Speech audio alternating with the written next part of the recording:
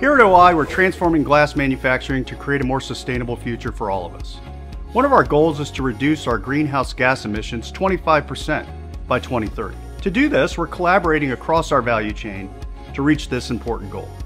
Between now and 2030, we have 4 important levers that we're going to use to reduce our emissions. The first one, increase recycled content in our containers. Second, source renewable energy. Third, reduce our energy consumption and increase the energy efficiency in our plants.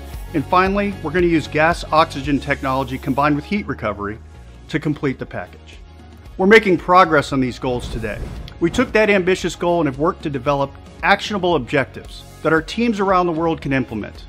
And this is just one way we're transforming glass manufacturing together to support a more sustainable future.